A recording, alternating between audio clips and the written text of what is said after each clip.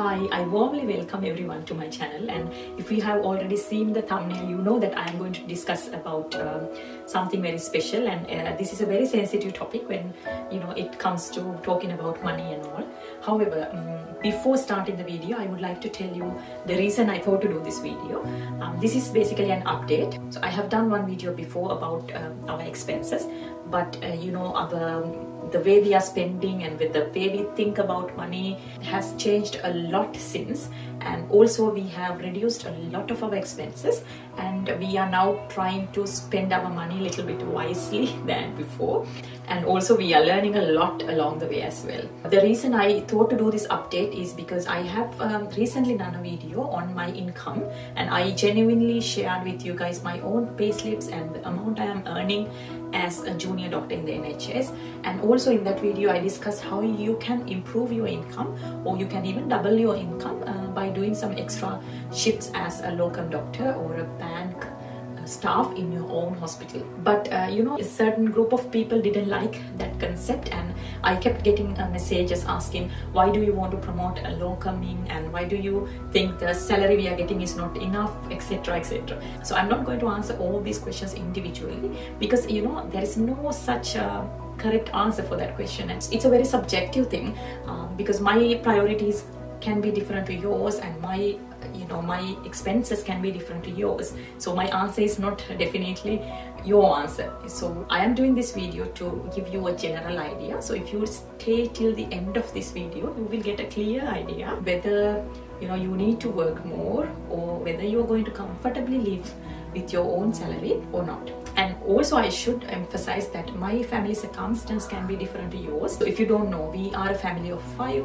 myself, my husband, and also we've got 3 boys. My elder son is 7 years, and the youngest 2 are below 3 years old. At this given point, we can say I am the main breadwinner of the family. My husband is stay-in-home dad. He used to work once in a while, but we kind of figured it out that my hourly rate is higher than my husband's. So if I do a little bit extra work, we can actually earn the amount we need, and we also can earn a lot of extra time to spend together as a family. So we are very comfortable in this way. That's why I told our circumstance can be different to yours. So I just give you the details, and it's you can weigh up the pros and cons and tailor this information to your own circumstances. So let's start the video then. I got my laptop and I'm sharing the important bits from the budget sheet to the screen as well. So basically, in our budget sheet, we have divided our expenses into 6 main categories, and I have taken away certain things that I think is not necessary for this particular video. For example, I have taken the details about my extra income. I have only put my exact income I've got as a GP trainee working 80% less than full time for the month of April 2023. So that is the only income information. I have not included any of my locum income and other work my husband do once in a while. I just want to show you guys this is the basic income and these are the basic expenses, and then you will be able to answer the question of why certain doctors need to do locum, and you will be able to decide whether it is whether it is a reasonable salary we are getting or not. So what are the 6 main categories? First one is housing, and next is transportation, and the other one is food. 4th is entertainment. 5th is health and well-being, and the last is gifts and other expenses. So when it comes to housing, we have to pay our council tax bill. So our council tax bill is £176.44, and for electricity we have paid £173 last month, and gas is £150. For the internet we are paying £29.95 each month, and for the phone bills £30 each. For myself and my husband we are paying £60 each month. And also the house rent currently we are paying is £695. So the water bill is not included here. I think certain months we don't get the water bill, and it's like in a collective for 3 months we are getting sometimes. So we have not paid the water bill last month, so that is why it is not included in here. For transportation, we mainly use our car. That is also for the short distance traveling only.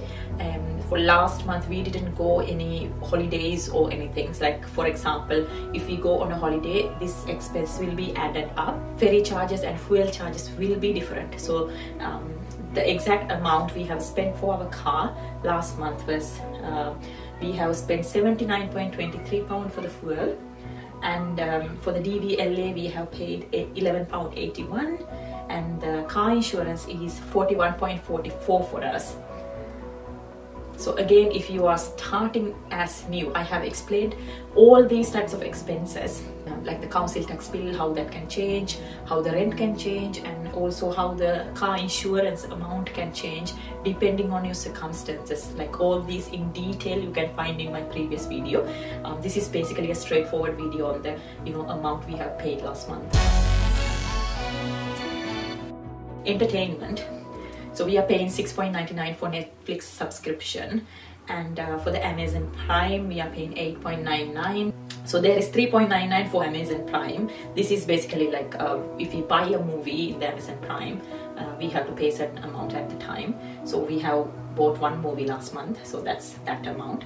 For gardening we have spent £78.58. So this is the spring, and we love to do our garden, so that is again we have spent last month this amount. So this is not necessarily added into our expenses every month. So the entertainment category can change a lot. And next is health and well-being. So for the skincare, myself and my husband, as well as my kids, body creams, facials and all those things, roughly around £60 we are spending per month. So this is not fixed every month, but roughly we are putting that money. Sometimes we can buy something, but it can last for more than 1 month.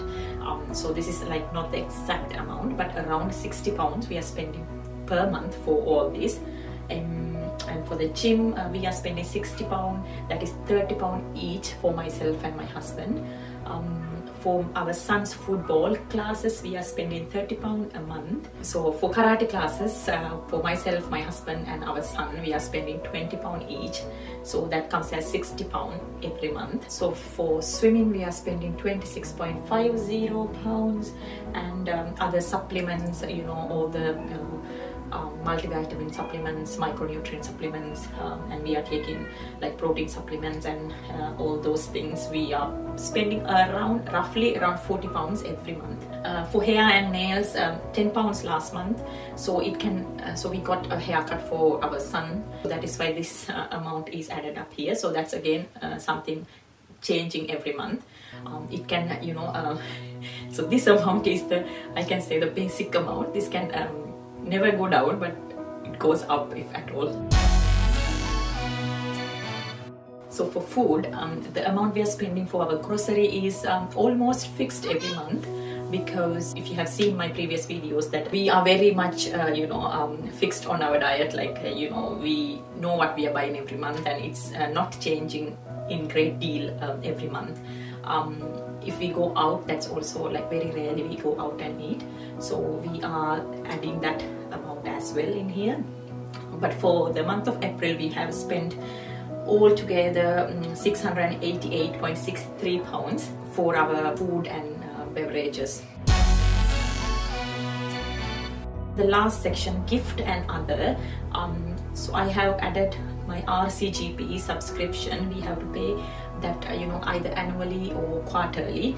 So for a month I roughly pay around £35.25. This is not something I'm paying every month, so I have done a direct debit for RCGP membership, so that is how I am paying. But roughly this expense is around £35.25 a month. I am not paying for my medical indemnity, because our deanery is paying on behalf of us since I think last 6 months. So 6 months ago I used to pay for my indemnity as well, but now that expense is no more there. So for parties we have spent £60 a month. We have roughly kept £50 as a predicted amount for all the parties and all those things, like if you need to give a gift for a friend's birthday, or if we are celebrating a family birthday, something like that. Church, £20 roughly. This also can go up and down every month. And parents, we are spending around £100 every month. So under other, I have put another £100. So this can be anything, we maybe buy extra, or if you need to buy some clothes for kids, or you need to do some shopping, etc. That is all the expenses in each category. You can see the actual amount we have spent last month is £2,807.40. So if I show you my salary again, so my net salary last month was £2,431.79. So these expenses, as you can understand, I have kept to the minimum level. If at all this is going to change, it is going to go up. It's never going to come down, as you can see. So judgment is yours. So I just basically wanted to create the exact picture in front of you all. I hope I have done that successfully. So I will also share this pie chart, so you can see we are spending a great deal of money on housing. That is 46% of our expenses are for the housing, and you can see my rent is one of the minimum house rents. We are living in a 2-bedroom house, and this is like a luxury we are getting. We are living in the middle of the town and close to all the shops. We got car parking, and this is going to change in a couple of months time. So we have to move out from here, and our rent is going to be more than doubled in a couple of months time. So we are spending 46% for housing, and next main category we are spending is food. So we are spending 24% for food and grocery items mainly. And next is, I think, so the gifts and other expenses, 11% of our total expenses. And for health and well-being, we are spending 10%, happily spending that 10%, and we are gaining more out of that actually, health-wise and activity-wise, also motivating our kids and all those things. So we are happily spending that 10%.